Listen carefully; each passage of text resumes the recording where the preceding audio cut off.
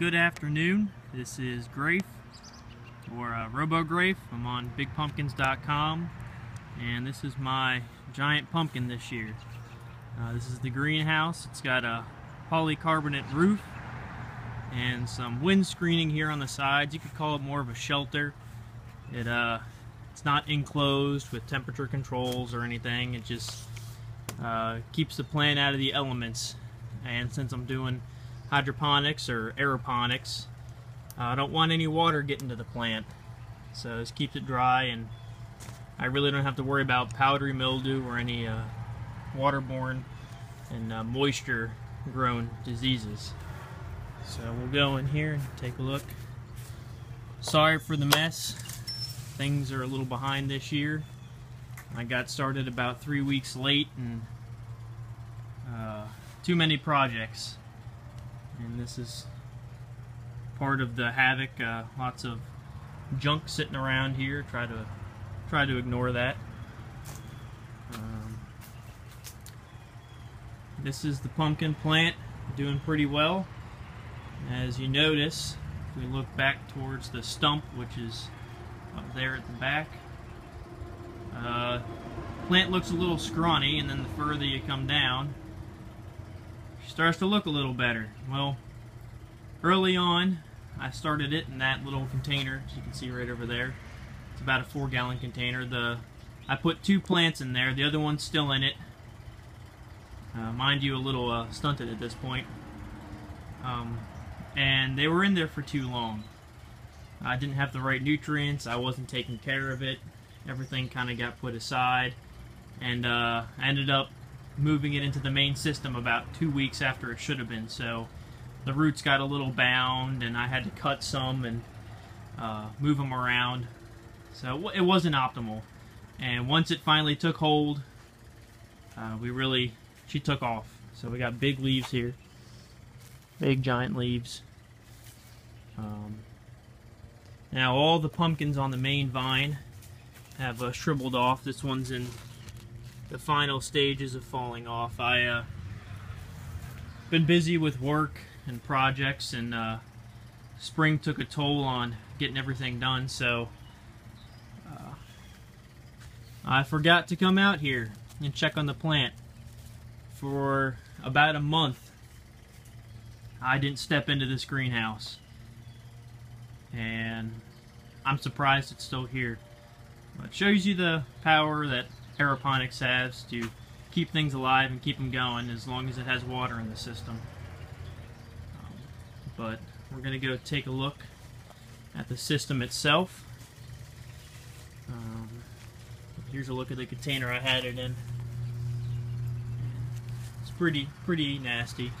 This little plant here, which is still growing out of the container, is the 1,700-pound pumpkin. I had a lot of hopes for this one when I planted it, and when I did and it grew, it had 3 baby leaves. It was a tricot, and I looked on the forums, and everybody told me that that was bad, and I was going to get a ribbon vine or a double vine, and it was just, I need to have backups. So I ended up going with the 1,300 and put him in the main system and just try to avoid any issues. And you know, she ended up not being a ribbon vine, so a little disappointed. Haven't had time to plant her outside or anything, so she's just doing what she can in this little container.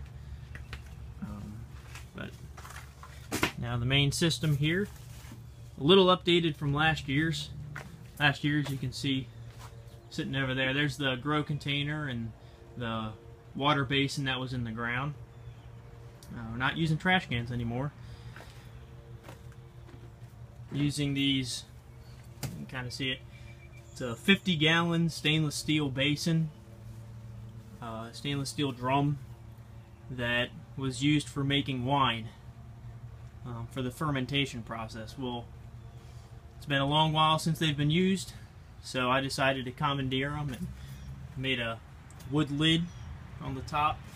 You can see the stump out of the middle there. Stump's pretty small for a plant this size. It's only about 1 inch in diameter, and the main vine is only about 3/4 of an inch overall. So she slopes down this board and then planes out and levels out over there.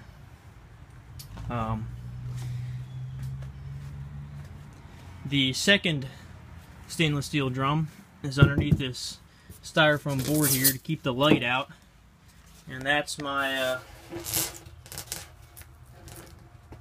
my water basin that has all my nutrients. And if I lift this up here and get a better look, it's got about 40 gallons in it right now. I filled it up like 3 or 4 days ago. So 50 gallons will feed the plant for, give or take, I'd say 2 weeks right now. Once we get a pumpkin going, it'll be a lot less, but 2 weeks 50 gallons will feed the plant, which is pretty impressive. Now the system is updated from last year. Last year all I had was a simple, what they call a panda timer, that would turn the pump on and off for about 40 seconds at a time, and just the pump was hooked directly to the sprayers, and that system inevitably failed because there was a lot of stress on the pump and it wasn't a good quality pump. It was about one of those cheap pumps off of eBay. So this year I went ahead and updated everything. I have a timer here. It's a Titan Controls timer. I have a air pump. This is a rather large air pump. It's a 70 liter per minute, much bigger than this system needs. This is the power supply for the pump, the water pump. I got a pressure gauge, and the pressure's reading about 90 psi, and the pressure tank, which holds about 2 to 3 gallons of nutrients at a time. And this is a pressure switch. So this tube runs over underground, over up the side of the tank to a solenoid valve. Little solenoid valve there. Okay. And how this works is I have this line right here, comes out of the basin in the ground, pulls nutrients up, comes over. This reads the pressure and comes into the tank. It puts pressure into the tank, and that switch, when it reaches, right now it's reaching about 95 psi. When it reaches, as you can see, it's 90. When it reaches around that pressure limit, it shuts the pump off. And then when this pressure drops to about 70, it kicks it back on. It works just like a system at your house, keeping the pressure for your house up. And that just puts pressure in the tank. To actually activate the misters that are in the grow tank, the solenoid is opened up by this control here. And this control, we can see, is off for 2 minutes and on for 20 seconds. So that allows the misters to run for 20 seconds every 2 minutes. This allows a lot of variable control. I can turn it all the way down to 5 seconds on and 5 seconds off, whatever's needed. As the pumpkin grows and it requires more water, I might just turn it on for 30 seconds or lower the amount of time that the misters are off. It's infinitely variable, so that was a great purchase there. Now, the pumpkin plant isn't very impressive as far as a plant goes, but what's really impressed me this year is the root system. A month ago when I put this plant in here and I saw the root system, I didn't have any hopes for it. I thought that I'd done all this work and just got so behind and nothing was going to happen. Well, these roots, I got to turn this upside down so I can get in here, are fantastic. that's one of the misters. And there's another one over there. But if these roots are supported, there's one of those cables, those big metal rods running down to the bottom. And those metal rods are holding up. Let's see if I can get a good look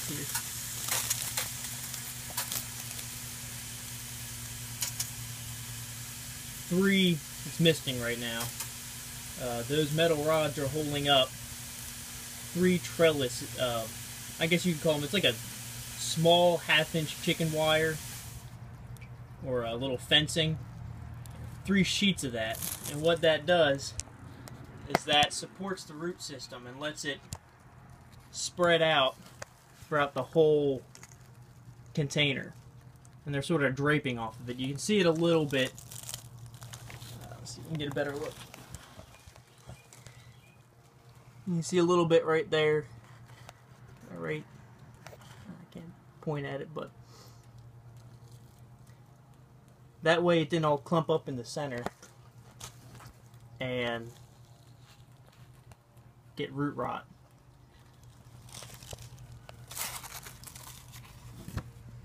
So that's the inside of the tank, doing real well. Here's a little pumpkin I got growing. Very small. Just started out. We'll see how it goes. Pollinated it, I think, yesterday. So more videos to come. Let me know what you think. Leave anything in the comments, and I'll talk to you then.